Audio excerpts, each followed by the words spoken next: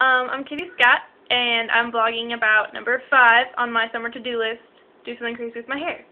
As you can see, it's a lot different. Okay, so, here's the story.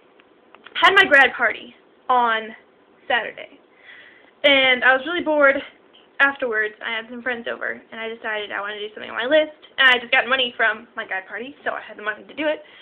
So, I've been wanting to have it short for a long time, and I also wanted to do something crazy, so mohawk-ish type deal. So, me and Erin looked online at different pictures, and I decided on something relatively close to this. And my mom got home from Starbucks, because she's always at Starbucks, and I was like, Mom, and I showed her the picture. I was like, can you cut this? She was like, so she looked at it, and she was like, yeah, I think so. And I was like, okay, cool. So she did, and I was sitting in the kitchen as she chopped off huge, like, chunks of my hair, and I saw them going in the trash, and I was like, oh my gosh, like, I did not realize that I was getting rid of that much hair. And, like, it's odd because I'm not used to my head being cold, and my head's cold.